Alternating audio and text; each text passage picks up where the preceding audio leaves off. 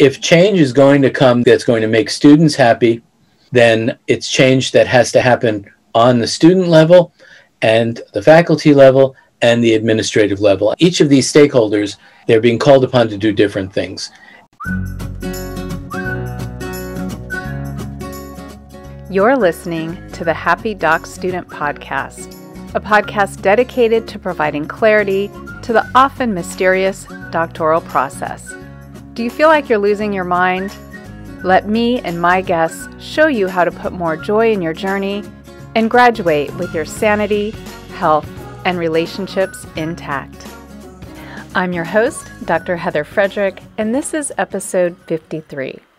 In this episode, I chat with Dr. Leonard Cassuto. Len received his PhD from Harvard and is a professor of English at Fordham University. He writes the Graduate Advisor column for the Chronicle of Higher Education, where he shares his expertise and experience from having been on the graduate education frontline for over a decade. In 2015, he published The Graduate School Mess: What Caused It and How We Can Fix It. More recently, he teamed up with Dr. Robert Weisbuch, publishing The New PhD: How to Build a Better Graduate Education. Now, if the graduate experience was a book, this episode focuses on a chapter that might be titled something like Traditional Students Pursuing PhDs.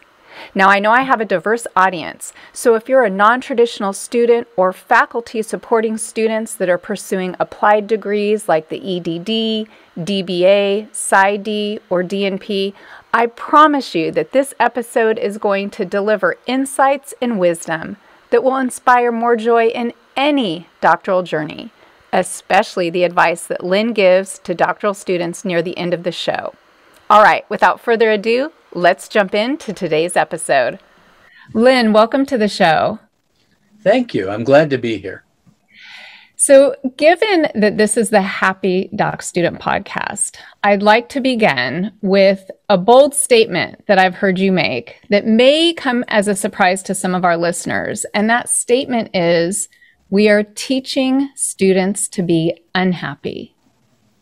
Yes, I thought that that's where you might go. And it's a provocative statement, but it is in no sense untrue. And the logic behind it is simple. If you prepare people for jobs that aren't out there and teach those people to want those jobs above all other jobs and to feel like failures if they don't get those jobs, and I'm talking, of course, about tenure-track professorships, then you're teaching people to be unhappy, which is practically the worst thing that a teacher can do. So it's remarkable that academics, as a group of professionals who are well-intentioned and generally, if not selfless, certainly generous, it's remarkable that a group of people who are trying to do the right thing can fall so readily into a set of behaviors that arguably cross the line from unethical into immoral. How is it that we can invite talented young people to go to graduate school, in the arts and sciences in particular, where this takes place, and then shape their desires as role models will do? So there's nothing wrong with shaping people's desires. We have to recognize that any good teacher is going to do that. But to shape people's desires so that they want something that they aren't going to be able to get, and thus be unhappy with the time that they've committed and the place that they find themselves. It's incredible, but we could say it's incredible, but maybe it's not so incredible, because there is so much about the graduate school enterprise, or we might say the graduate school industrial complex, that is unexamined by all of the stakeholders who are within it. And I have heard you talk about this with a very elegant number sentence that goes 8421. Yes. The new book that Bob Weisbuch and I have just published from Johns Hopkins University Press, it's called The New PhD: How to Build a Better Graduate Education. And its opening riff is the 8421. And it goes like this. Imagine 8 PhD students sitting around a seminar table. They are a first-year entering cohort in your discipline's name here. And they are eager to begin their graduate educations. Well, let's take an aerial view of them. The first thing that we should notice about those 8 students is that statistics tell us that 4 of them aren't even going to finish the PhD. That is to say, a 50% attrition rate, 50, which ought to be a wake-up call to any workplace, that half of the people who are aiming to get it won't. It's remarkable enough that it's not a wake-up call within academia. Even yet more remarkable that most academics whom I speak to don't even know about it. And even more remarkable is that that 50% figure is actually lower than it was 50 years ago. And so all of those things together ought to make us remark upon this fact that 4 out of those 8 who will leave, 2 of them will leave early, roughly speaking, which is in many ways a desirable outcome because graduate school is not for everybody, and there is an ideal attrition rate for graduate school that ought not to be 0. And the people who realize that it's not for them should realize it soon and be able to make a clean exit and go off and find their bliss elsewhere. Roughly 2 out of those 4 will do that.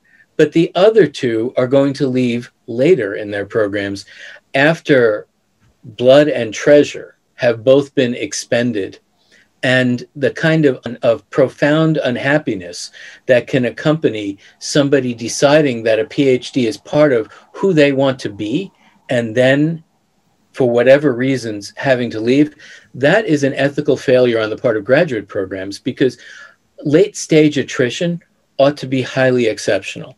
Instead, it's common. So that is one of the many imperatives that face the graduate school enterprise, to do something about late-stage attrition. So we've got 4 out of 8 who are going to leave academia, leaving 4 who will stay and finish. If we look at those 4 who will stay, approximately half of those, if we use pre-COVID numbers, we don't have post-COVID numbers yet, but they're not going to look good. 2 out of the remaining 4 are going to wind up in jobs outside of academia. That is, they will leave academia as well, but after they get their degrees. Leaving 2 who will get the kind of full-time teaching job that they were aiming for when they entered graduate school, except that it's not likely these days for it to be a tenure track professorship, because those have been reducing in number even before the pandemic hit.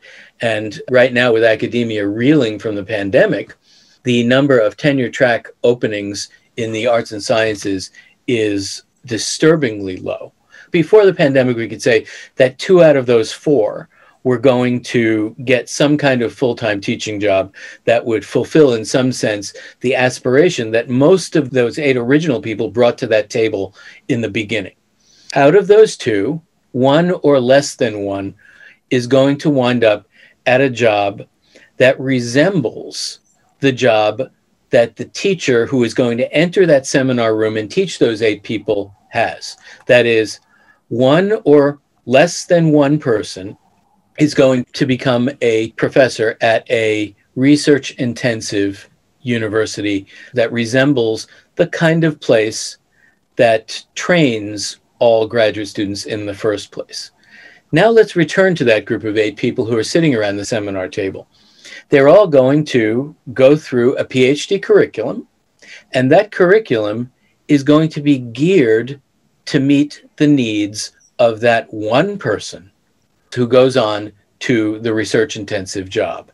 The fact that 75% of those 8 people, 6 out of 8, will not wind up in academia at all suggests a profound disjunction between the aspirations of the students on the one hand, their likely outcomes on the other, and on the third hand, the curriculum that professors in their graduate program have collectively designed to meet what are assumed to be their needs, but which any reasonable portrayal of those needs is going to suggest is insufficient. So the statistics paint a somewhat bleak picture here. And when we talk about reform, one of the things that you'll say is, I'm not trying to convince people to not go to graduate school. What I want to do is have people open their eyes to what the reality of the current situation is. Absolutely. I am not one of those people who are saying, don't go. I am one of those people, and I hope that we are increasing in number, who are saying, if this is where your bliss leads you, you should go, but you should go with your eyes wide open. You should go if you receive sufficient support, not simply financial, but also professional, from the graduate program that you choose that will enable you to go through graduate school with a realistic assessment of what it is that you're facing at the end, that you can continue to aspire for a professorship, because there will be some people will get them, but there needs to be a realistic view of what the likely outcomes are, and a curriculum that is designed to prepare students for diverse outcomes, and a faculty that is well aware of the need to keep that curriculum current and able to meet the needs of students, and in the process honor the diverse outcomes that these students will attain, and in the process not teach them to value only the professor's outcome and to feel that they've somehow not made the grade if they don't become a professor. Let me give a brief, but I hope telling example of what I'm talking about here. If you go on the web and you look for academic genealogies, if you just Google academic genealogies, you'll turn up a lot of family trees of advisors, and these are their students, and these are their students' students, and so on, which trace, in some cases, some quite venerable lines that go back to the early 20th century, where you have academic lineages of famous professors begetting other famous professors. In this lineage, I can say that I'm the grandson of Perry Miller, who was the great scholar of the American Puritans, who virtually invented the American Puritans as a field of study for literature people. This sort of genealogical thinking is quite common in academia, and in some disciplines, it's rife. But let's consider that metaphor, because the genealogy is, after all, a metaphor. It's a metaphor of descent and connection. And these academic family trees silently erase anybody who doesn't become a professor. And yet, if you go through graduate school, in many disciplines, you will encounter these family trees. They are an example of how we faculty members, subtly and in ways that we're not even always aware of, discourage students from considering the kinds of outcomes that they are likely to face. We encourage them to think of their success as being bound up in membership in the academy, that if you can get on the family tree, then you're a success, not otherwise.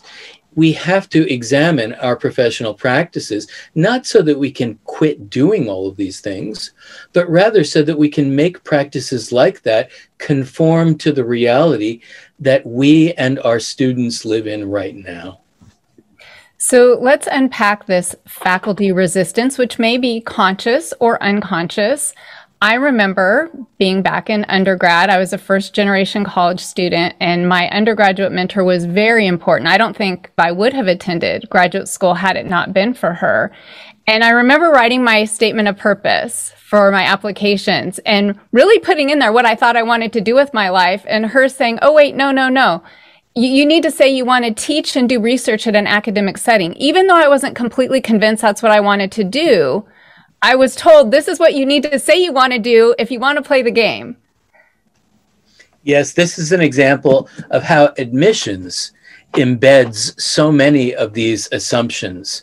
I wrote about this in a book that I published in 2015 called The Graduate School Mess, that the ways in which admissions embeds the assumptions of the faculty in the admissions process. And when we set up the admissions gauntlet for students to go through, we are socializing them even before they enter into the pre-professional path that graduate school actually is. Because graduate school is many things. It's pre-professional. The question of what professions it is is something that we ought to be examining a lot more closely than we do. But the personal statement, theoretically, students can write anything they like in that personal statement. But in practice, what happens is much more like what happened with your undergraduate mentor and you.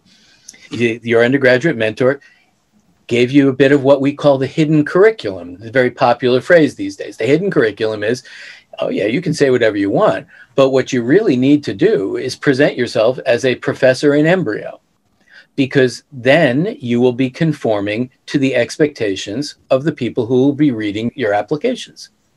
If you want to be an activist, oh, don't say that. Say that you want to be a professor. You want to develop curriculum for K through 12? Oh, certainly don't say that. K through 12. We pretend that K through 12 doesn't even exist because, after all, they're our main supplier. It's really very hard to find an industry that is more indifferent to its main supplier than academia is. So back to this admissions, you need to present yourself as a baby professor.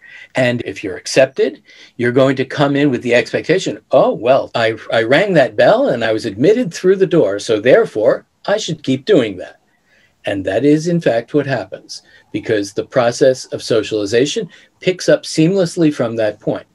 So today, there are plenty of professors who embrace what we are calling career diversity. They embrace it because they recognize the realities that I've been speaking of. But they aren't looking at their own practice, including the practice of admissions. If we really believe in career diversity, we ought to be renovating the admissions process so that it reflects that commitment. And yet, the number of graduate programs in the arts and sciences that have done anything like that is currently minimal. And in fact, the agitation to do it is barely on the radar right now. It's happening. It has happened. It's one of the salutary developments of the past even 5 years. But there are ways that the admissions process ought to embarrass us because of the ways that it enshrines a set of assumptions that are utterly inappropriate to the reality that we occupy right now. And they were appropriate way back when. In your books, you cover the historical context, but we don't live in those days anymore, right? I know that you graduated in the 80s. I graduated in the 90s. Jobs were becoming farther and further between at that time. And here we are in 2020, still doing the same things that we've been doing for hundreds of years. The market actually began to contract beginning in the 1970s. And so what we call a job market crisis has been going on for something like 50 years. 50 years. And still we're calling it a crisis? It's not a crisis. The crisis is that we can't wake up to the fact that the new normal, it's not only here, it arrived many years ago. There's a historical reason for this. And I'll pause to say that all of my work in higher education is perched on the postulate that we can understand the problems that we have in the present, and we hope confront them and solve them if we understand better where they came from. And so the work that I've been doing in the graduate school mess and more recently in the new PhD is dedicated to try and uncover the decisions and the assumptions that have accompanied the decisions that have gotten us to where we are. If we're going to reform, we need to know what we did to get to the place we are. Not everything is a mistake, by the way. A decision that you make in a different set of time and circumstances is not a mistake if it doesn't work now. The mistake is not changing it now. And what happened roughly is that in the post-World War II era, the government began to invest in academia in a way that it never had before. It made academia its research and development lab, starting with the STEM fields primarily because of the different races with the Soviet Union, the arms race, the space race, and other Cold War developments. So the government began investing heavily in universities, both on the research end and also on the student end. That is, the government began subsidizing students to go to college, to encourage them to go to college. And college became a realistic hope for large segments of the population that had never before been able to consider going to college. So higher education became